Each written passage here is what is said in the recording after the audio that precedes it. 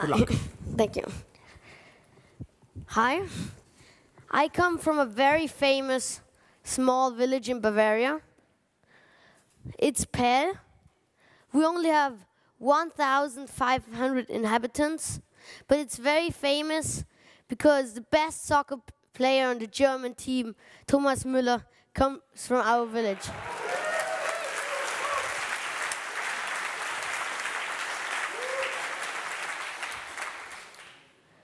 Personally, first I want to thank you that you invited us here, us children, to share our thoughts.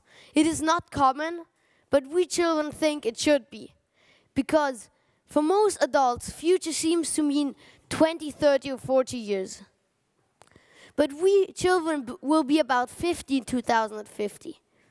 And 2100 is probably still in our lifetime.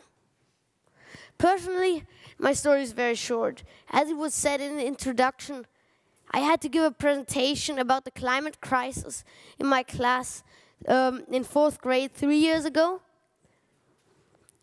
And I called this presentation The End of the Polar Bear. And I said, let's plant 1 million trees in each country of the world. But soon after the start, we found out that we don't have to save the polar bear. We can save the polar bear, but it's about saving our future. So a friend of mine made a sticker, Save the Human.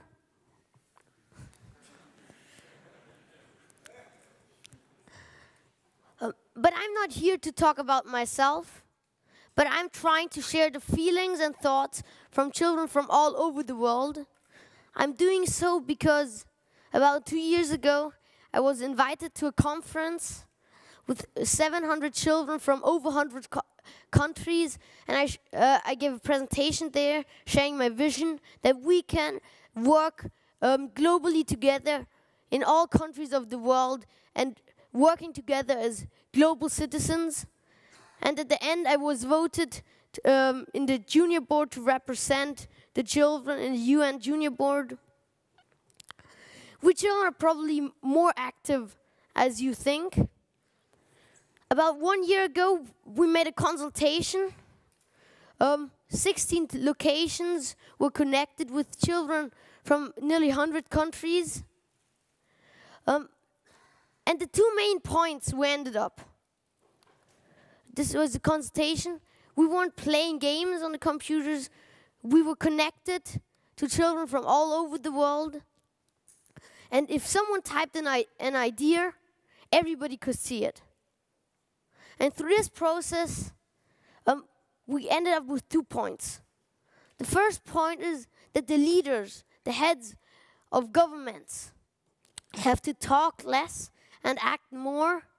And the best thing, what we children can do to do something for our future is planting trees. So in short, stop talking, start planting.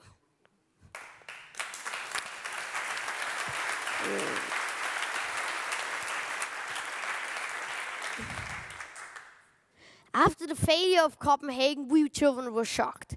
We made conferences through Skype, and we decided that that we can do another consultation how we would solve the crisis if we were the heads of states, heads of governments.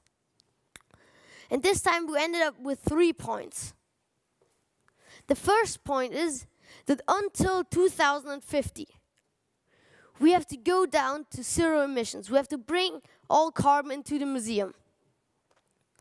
The second point is that until 2050, there's a limited amount of carbon dioxide that we can accept, that we can emit left. And we have to accept that this is limited if we don't want to wreck our future.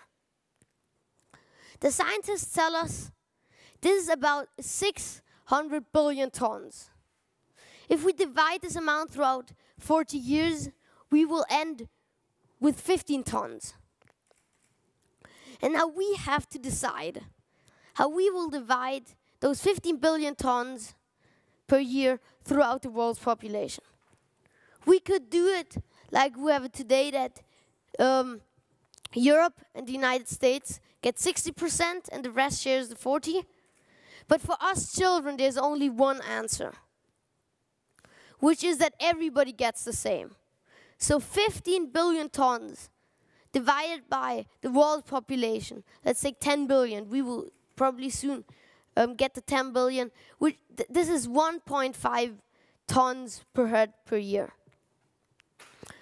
We children had long discussions if we should follow this, the scientists or the climate skeptics.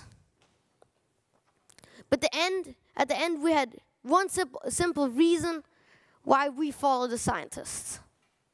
If we follow the scientists and in 40 years we find out that they were wrong, we didn't do a mistake.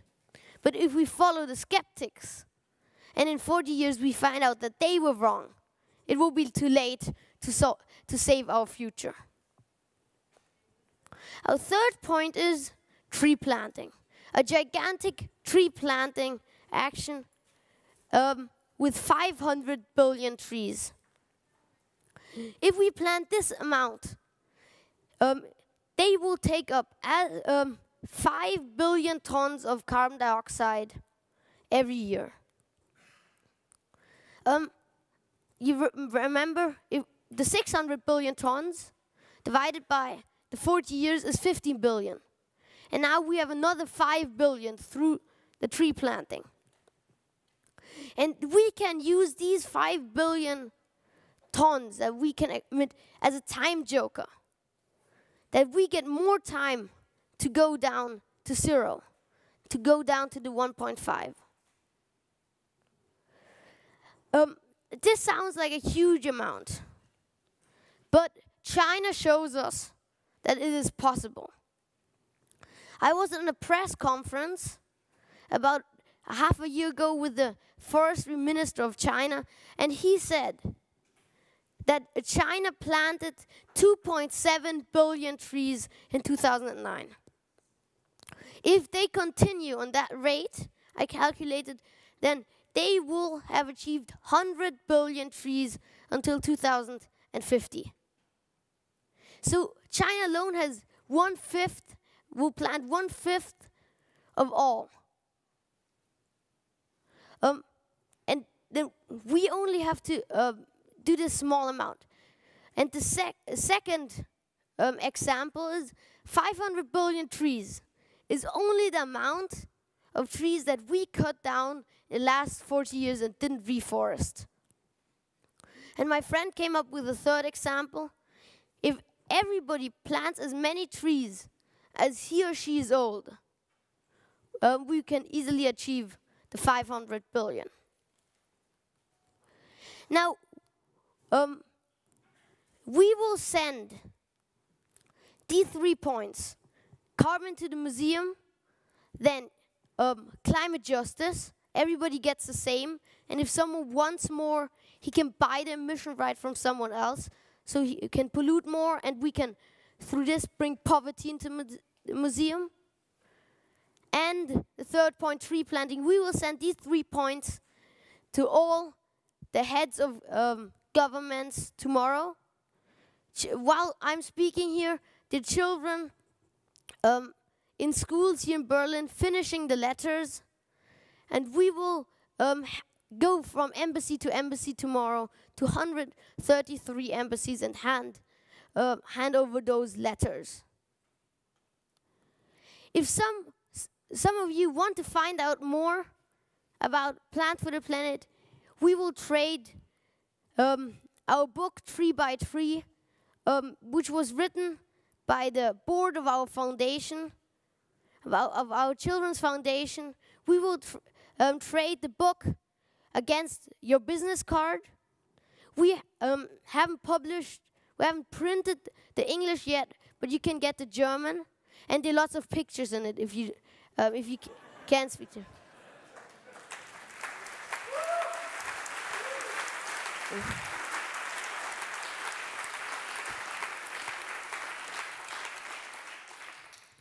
And if you want to support us, you can support us by empowering other children to give presentations and to fight for the future. We organize academies, and at these academies, we children educate other children to get active. For example, Plattner from India, in the bottom left, gave a presentation at the General Assembly of the United Nations right after Mr. Obama. That's Maiken on top from Botswana. And many children from all over the world are giving presentations. We had our first academies in China about half a year ago. And it was in the press everywhere, on the front pages. And we are already in 72 countries, and we will be worldwide soon. So to come back to our campaign, Stop Talking, Start Planting, I need a volunteer. Why don't you come on? Yes.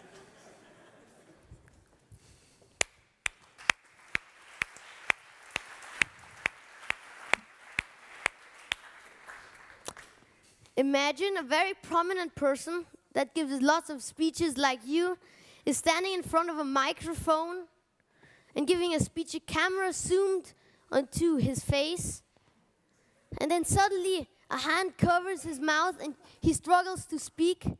The camera zooms out, and there's a child standing beside him or her saying, "Stop talking, start planting."